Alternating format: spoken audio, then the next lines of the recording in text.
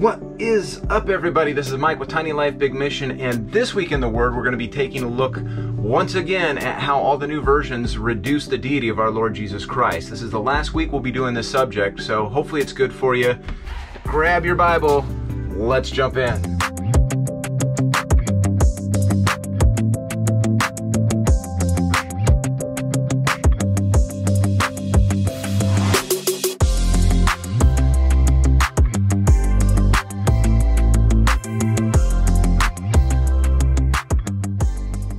Welcome back to the channel, folks.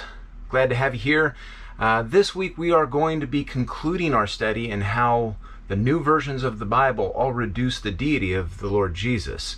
We're not done looking at the new versions of the Bible and seeing the differences, but this topic, reducing the deity of Jesus, is a very important topic to me. I went into depth in it, even though I didn't give anywhere near the amount of examples I could. I did hit a number of examples. I think between the couple videos that we've done now, there's probably somewhere around 10 and 20 examples of just that alone. This week we are going to be looking at some scripture. I'm going to give this to you in advance, so if you want to write it down, you can. But that way you can flip along with your Bible and compare apples to apples here. Philippians 2:6, Acts 7:45, Matthew 6:13, and then Luke chapter 4 and verse 4 and verse 8 are what we're going to be looking at in this particular study. Now, as I ask every week, if you have a story of encouragement you'd like to send out to the brothers and sisters through this channel, or just something you'd like to praise God over, or a testimony of your faith, please send us an email at tinylifebigmission@gmail.com. That's our email address, and we'll read those on the air here, and hopefully you can be a support to some of the other people out there that may be struggling with something, or maybe just need a little bit of encouragement, or can rejoice in the fact that you've given your life to the Lord. So without further ado, we'll go on ahead and jump into this week's study. I hope it blesses you, and enjoy. We're now going to look at the next way that the new versions of the Bible reduce the deity of Jesus. Look to Philippians chapter 2. Verse 5 is going to be our text, but I'm going to read through verse 11 in the King James just to give you some context. Let this mind be in you, which was also in Jesus Christ, who being in the form of God, thought it not robbery to be equal with God, but made himself of no reputation, and took upon him the form of a servant, and was made in the likeness of men. And being found in fashion as a man, he humbled himself, and became obedient unto death, even the death of the cross. Wherefore God also hath highly exalted him, and given him a name which is above every name, that at the name of Jesus every knee should bow, of things in heaven, and things on earth, and things under the earth, and that every tongue should confess that Jesus Christ is Lord, to the glory of God the Father. This compares to some of the scripture that we talked about earlier when it was talking about the first Adam and the second Adam, and how the first Adam, the Lord, came from heaven, and it said that every knee would bow and every tongue would confess that he is God. This verse is a connecting verse to those verses as well, where it speaks to every knee bowing and every tongue confessing. And the reason why is because Jesus Christ is equal to God. And that's not even the point that we're going to drive at. I just am giving you that a little extra for free. So if you don't like it, I'll give you a refund. First question I'm going to ask you in this is, was Jesus a man? Yes, Jesus was a man. Was Jesus also at the same time God? Yes, Jesus was also God. And before we jump into the versions as well, it says in here, wherefore God hath also highly exalted him, and hath given him a name which is above every name. What name do you suppose that it was that God gave him here? Do you think it was the Word? Because God magnified his Word above all his name? Not only that, but most people don't realize that prior to Jesus' resurrection, Satan was the ruler of this earth. He tempted Jesus in the wilderness and took him up and showed him all the kingdoms of the earth in a moment of time, and told him that he would give it all to him if he would just bow down and confess and worship Satan. But once Jesus obeyed and resurrected, the power shifted from Satan being the ruler of this earth to Jesus being the ruler of this earth. And this is a proof text because God hath highly exalted him. He's exalted above Satan now, and every knee will bow and every tongue will confess that he is Lord. So it doesn't matter what people think. Jesus is Lord, and Jesus is the God of all creation, and there isn't anything that was created without him. And one day, everybody will be made to understand this, and every tongue will confess. Whether you deny it right now is irrelevant. You will eventually admit it. Let's see what the other perversions say. The ASV says, who existing in the form of God, counted not the being on an equality with God a thing to be grasped. That just sounds confusing in and of itself. It's hard to follow along with that. We'll get there. The NIV says, who being in the very nature God, did not consider equality with God something to be used to his own advantage. The ESV says, who, though he was in the form of God, did not count equality with God a thing to be grasped. Jesus was fully God. Jesus was fully man. The scripture says that he was tempted in every way that we were, yet without sin. That's Hebrews 4:15. He can relate to us because of he lived in this flesh. He was tempted. And the reason why he can save is because he is God. He has the power to defeat Satan. He has the power to defeat sin. And he has the power to defeat death. He rose victorious. Jesus is equal to God because Jesus is God. Jesus made himself of no reputation, but made himself low. He made himself so low that he became a human. We are low. People think so highly of ourselves. The Bible says that we are less of a creation than the angels were. We're the lowest of God's creation. We think we're so good and we're so bad. We are low. He made himself low as one of us. Jesus also said in John 10:18 that he has the power to lay his life down and that he has the power to raise it up again. Only him. And it's power that was given to him by the Father. All these new translations try to diminish the power of God and the power of Jesus being the same power. And this verse says it because it says in the true word of God that Jesus, being a form of God, thought it not robbery to be equal to God. He didn't think it was robbery to be equal to God because he is God.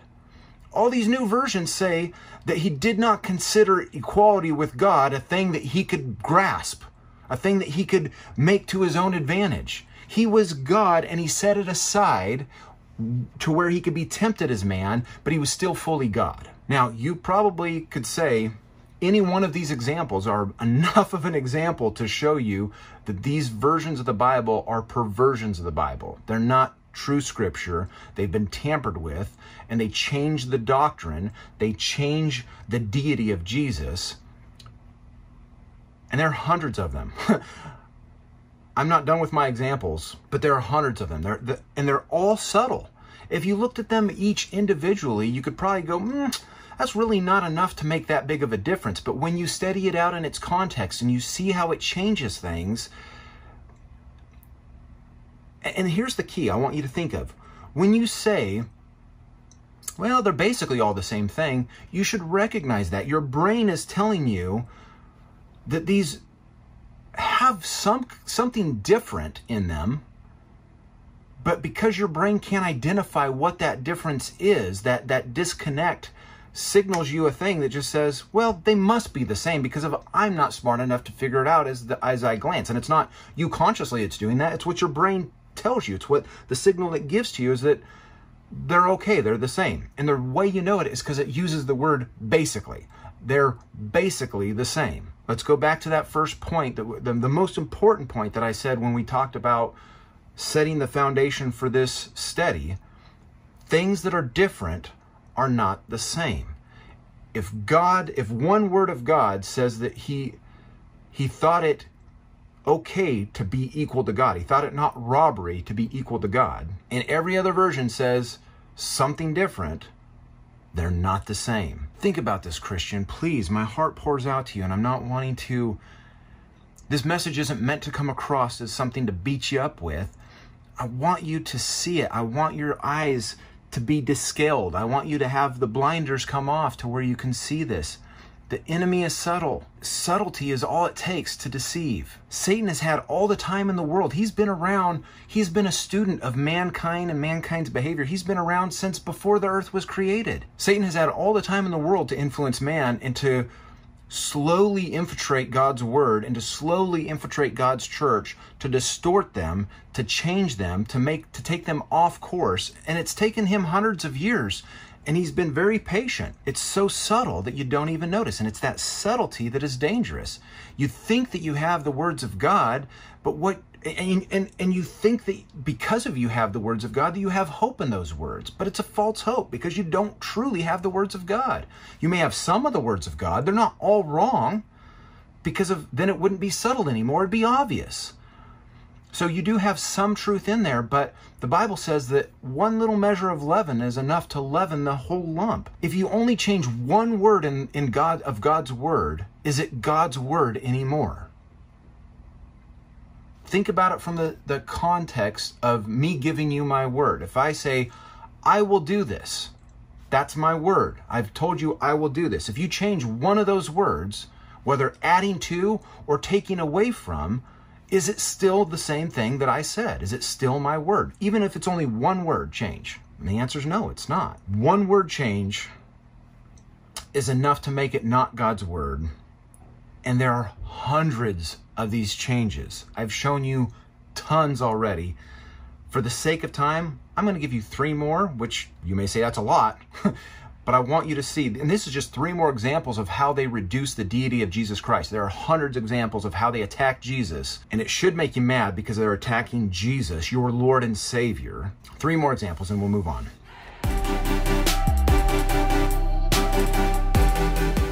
All right, let's go on ahead and pick up in Acts 7, verse 45. Which also our fathers that came after brought in with Jesus into the possession of the Gentiles, whom God drave out before the face of our fathers unto the days of David. We're not going to dive into the context of this verse quite yet. Let's see what the other versions have to say before we jump in there. We'll start off with the New King James Version, which says, which our fathers, having received it in turn, also brought with Joshua into the land possessed by the Gentiles, whom God drave out before the face of our fathers until the days of David. The NIV says, and after receiving the tabernacle, our ancestors under Joshua brought it with them when they took the land from the nations God drove out before them. It remained in the land until the time of David. And the ESV says, our fathers in turn brought it in with Joshua when they dispossessed the nation that God drove out before our fathers. So it was until the days of David. Again, all new versions of the scripture, which aren't holy scriptures. I don't even think that they should be called scripture at all. They're books that imitate the Word of God. In all these imitations, they get this scripture wrong again. And this is another subtle way to diminish the deity of Jesus Christ. This scripture shows a clear picture that Jesus is God and that God drove them out. In fact, all 3 of these examples that I've given you in the perversions, and all the other perversions say it too. They say that with Joshua drove out the nation of God. So they're clarifying that God is the one who drove the inhabitants out. To give you some context, in this portion of Acts, this is Stephen, who was selected by the council of Jews who were converted Christians to go to the Jews who were the group of Jews who were unbelieving Jews. They didn't believe in Jesus. To speak the truth to them, to offer the kingdom again one last time. And Stephen gives them the gospel of Jesus Christ, starting in the Old Testament and working all the way up to the death, burial, and resurrection of Jesus. And he did a beautiful job, and they stoned him for it. They killed him because of,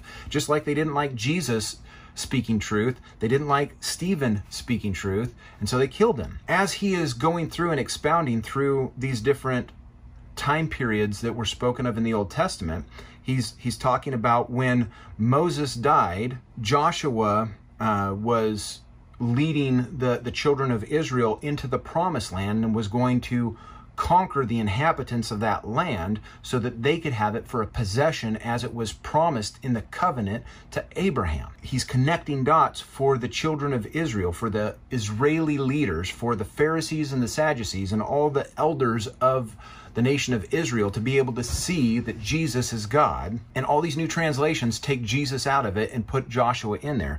And they mess up a key reference as well. We're going to take a look in the book of Joshua, where this is actually the historical account of what's happening, show you what the truth is. And how all these new scriptures get it wrong. Was Joshua the human who led the nation of Israel into the promised land? Yes. But there are many examples in their battles that the children of Israel didn't even draw their swords to fight in the battle. Jesus went before them and wiped out people before they even drew their swords. There were some battles they didn't even have to fight because God fought it for them. And because God was with them, and it wasn't God the Father that was with them, it was God Jesus Christ. It was the same God Jesus who spoke to Moses in the burning bush, and he was with Joshua when he led the troops into war. Let's look at the book of Joshua to give you some context to this scripture. Moses has just passed away. Joshua was just anointed by God to lead his people, and they have crossed the river. They've sent some spies over into Jericho. The spies have returned with the intel. They've all gotten right with God because as they wandered 40 years in the desert, they didn't practice the law of circumcision, and they have all been circumcised. It says that there's a mound, a hill of the skin left over, which is crazy. They're about ready to start their first battle. It's the day before their first battle, and we pick up in Joshua 5:13 through 15. And it came to pass, when Joshua was by Jericho, that he lifted up his eyes and looked, and behold, there stood a man over against him with his sword drawn in his hand. And Joshua went unto him, and said unto him, Art thou for us, or for our adversaries? And he said, Nay, but as the captain of the host of the Lord I am now come. And Joshua fell on his face to the earth, and did worship, and said unto him, What saith my Lord unto his servant? And the captain of the Lord's host said unto Joshua, Loose thy shoes from off thy foot, for the place where thou standest is holy. And Joshua did so. So the way that we know that that was the Lord is because the same context that it was with Moses. He spoke to Joshua just like he spoke to Moses. When Moses was listening to that burning bush, the burning bush told him to take off his shoes because where he stood was on holy ground. And what he told Joshua, his newly appointed servant, his new appointed leader, was to take off his shoes because where he stood was on holy ground. That was the Lord Jesus that won all those battles, that led Joshua into this first battle. And when Stephen was recounting it in Acts, he said that they were brought in with Jesus because of the reason why he was conveying all this to the Jews was so that they would believe in Jesus, not so that they would believe in Joshua. Because at the end of Stephen's account of all this stuff, he lets them know that they are the ones who killed their Messiah, that they crucified their Messiah. The context that he's talking about is Jesus Christ and the one true Word of God, the King James Version. And listen, I'm not saying that there aren't other good Bibles in other languages. I haven't studied them out. I don't need to know them because I don't speak other languages. I know, beyond a shadow of a doubt, that the only word in English that is God's Word is the King James Bible. And it doesn't have anything to do with the Textus Receptus. It doesn't have anything to do with any of that. God preserved His Word. God preserved the translations. God did a miracle with this book. And the reason why we know it is because it doesn't take away from Jesus at all. It rightly states everything as it was meant to be from the Word of God.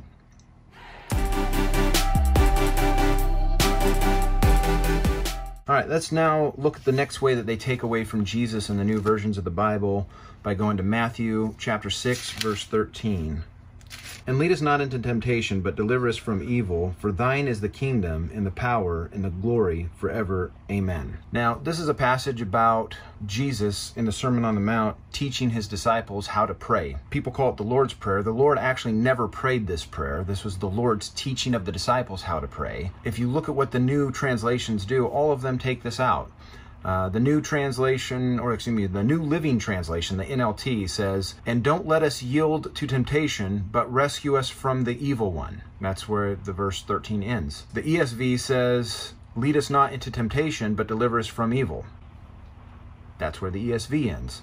The NIV says, "Lead us not into temptation, but deliver us from the evil one." That's where the NIV ends. The New King James Version has the footnote of the NU text. That's what every footnote they have. They reference some other text other than what the King James Bible was based on, and yet they advertised that they based their version on the same manuscripts as the King James. And it's not true, because of every footnote they have references different manuscripts than what the King James was based on. So they insert their little NU text does not support "from thine" through "amen" being used. And you'll notice that's what every other version has missing too. It doesn't say "for thine is the kingdom and the power and the glory forever, amen." Why omit this? This is a lesson where Jesus is teaching his disciples how to pray. It's reducing Jesus' ability to teach. It's saying that Jesus doesn't have the authority to do this, that he doesn't have the authority to teach. It's reducing his word. Why omit this important part of the prayer on how Jesus is teaching us how to pray? Who would want these words removed out of these verses? Was there something erroneous or errorous in this text? Is there something that is called into question? Did Jesus say something controversial? No, he just said, "For thine is the kingdom and the power and the glory forever, amen." All 5,500 plus Byzantine texts support this verse being in their manuscripts. There's two texts of the Alexandrians' 45 texts that say that this shouldn't be, that this part of the verse shouldn't be in there. And so instead of trusting the 5,500 plus texts that all support it, because of the lies of Westcott and Hort, the modern Christian has turned and believed a lie. They have been deceived. And keep in mind, the Alexandrian texts are called the critical texts because they don't agree with each other. Just in the 4 books of the New Testament, they have over 3,000 discrepancies where they don't align with each other. Yet all 5,500 of the Byzantine texts agree with each other, and they support each other, and they say the same thing, and this scripture is included in it. And again, my faith isn't in the Textus Receptus. My faith isn't in the 5,500 Byzantine texts, although I agree that those were what God used to get us to this. They were part of the purification process, if you will. They were part of God's will. But I firmly believe that this version is inspired, is translated, is preserved by God. So what the scholars say is, because the English language has migrated, we need to update it because of that old book is outdated. But the truth is that God wrote it by his divine inspiration and preservation in the Elizabethan English, and it is still relevant today. Do we have to study it out to see what it means? Yes, we do. But that's part, listen, to go to college to get understanding of any subject, it doesn't matter what it is, you still have to study. There's no difference from this word. You still have to study. You still have to read it.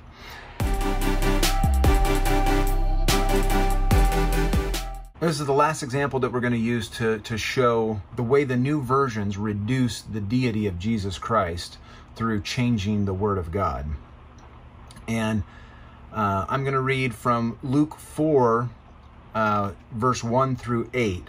The verses that we're calling into question in the new translations are verse 4 and verse 7. "And Jesus, being full of the Holy Ghost, returned from Jordan, and was led by the Spirit into the wilderness, being 40 days tempted of the devil. And in those days he did eat nothing. And when they were ended, he afterward hungered. And the devil said unto him, If thou be the Son of God," again, this is calling doubt to the word, "If thou be the Son of God, command this stone that it be made bread. And Jesus answered him, saying, It is written, that man shall not live by bread alone, but by every word of God. And the devil, taking him up into an high mountain, showed him all the kingdoms of the world in a moment of time. And the devil said unto him, All this power will I give thee, and the glory of them, for that is delivered unto me, and to whomsoever I will, I give it. If thou therefore wilt worship me, all shall be thine. And Jesus answered and said unto him, Get thee behind me, Satan, for it is written, Thou shalt worship the Lord thy God, and him only shalt thou serve. If we look at the ESV version, it says in verse 4, And Jesus answered him, It is written, Man shall not live by bread alone. Takes out, but by every word of God. And in verse 8, it says, And Jesus answered him, It is written, You shall worship the Lord your God, and him only shall you serve. Well, who was God talking to? Wasn't he talking to Satan? Didn't he say, Get thee behind me, Satan? And they left that out too. So they left out by every word of God and get thee behind me, Satan. And honestly, every new version of the Bible does this. The NIV says, It is written, man shall not live on bread alone. And the NIV inserts a little footnote there that says, referring to Deuteronomy 8:3. That is a scripture that Jesus is quoting to Satan when he says this. And yet, if you look at the NIV reference and you go to Deuteronomy 8:3 in the NIV, it says that man does not live on bread alone, but on every word that comes from the mouth of the Lord. So there's no excuse why they chose to omit this scripture. The NIV is quoting, they understand that Jesus, when he was being tempted of Satan, was quoting Deuteronomy 8:3, and in Deuteronomy 8:3, their scripture says, their perverted word says, man cannot live on bread alone, but by every word that comes out of the mouth of God. So they knew the correct scripture, they just choose not to do it. And every other version does the same thing. Their response, the NIV's response in verse 8 says, It is written, Worship the Lord your God and serve him only. Again, it doesn't say anything about get thee behind me, Satan. And then we'll take a look at the NASB 20, which is the New American Standard Bible 2020 edition. So this was a recently updated version. It says, And Jesus answered him, It is written, and then they like to use these capital shouty letters you'll see on the screen here. Man shall not live on bread alone. Doesn't say anything about the word of God, though. And then it also says, It is written, You shall worship the Lord your God and serve him only. But it doesn't say anything about get thee behind me, Satan. In a passage where Satan is tempting Christ, and it's right at the beginning of his earthly ministry, and these perversions are taking God's words, Jesus' words, out of his own mouth and omitting them, I hope I don't need to have to expound on how this is an issue. Why do they need to take these things out? Why does every major version, why does all new versions of the Bible do this? Why do they all omit this scripture? How they are diminishing the word of God in this passage? Well, in what they say, just on their very premise, it says, Man shall not live by bread alone, but by every word that proceedeth out of the mouth of God. What is the words that proceed out of the mouth of God? That's Jesus. Jesus is the word of God. And here they're saying that men will die without the word of God. I mean, essentially, if you think about it, man shall not live by bread alone. That means men's going to die. And men will die except they get the word of God. That's the only way men can live. And by taking away that word, they take away the very way that we can live. And the only way that we can live is through Jesus. It's only through Jesus that we get life. The Bible also says in Matthew that, and in all the Gospels, that narrow is the way that leads unto life. Broad is the path that leadeth unto destruction, but narrow is the way that leadeth unto life. Jesus also says, I am the way, the truth, and the life. And this also says that no man can live on bread alone, but by the words of God. The words of God are the bread of life, Jesus. And they diminish him by taking it out. And they diminish our ability to know who our Creator is and to know our God even more by understanding that he is the Word, by screwing this whole thing up and misquoting it. It's sad. And I hope that these examples that I've given you of how the Bible diminishes Jesus is enough to convict you, enough to open your eyes, to help you soften your heart. And again, don't just take my word for it. Study this stuff out. There's all kinds of lies out there. You've got to guard yourself. The enemy has been at work for a long time, and he's put tons of false information out there. But I've given you from the Word of God how these new perversions reduce the deity of Jesus, and that in and of itself, any one of those examples should be enough to say this is a false word of God. And the only one who doesn't do it is the King James Bible. That's all we had time for this week. I hope this was a good study for you. I hope that you're growing in the Lord. I hope that you're seeing how these different versions of the Bible pervert and distort the true Word of God, and thereby making differences that we really should be conscious of and we really should avoid. They're giving us false doctrine. They're giving us a reduced picture of the deity of Christ. Next week, we're going to be looking at a whole different side of this. We're going to be looking at the actual errors that the new translations have in them, and they all have these errors. This is a great building block on the fact that we've already seen that there's disconnects in doctrine, that they reduce the Lord Jesus, and now we're going to see that there's absolute errors in them, further disproving their ability to be the authoritative Word of God, because God cannot have error. God is without error. It's going to be a great study. I hope you join us. That's what was up this week. I hope to see you next week in this Word.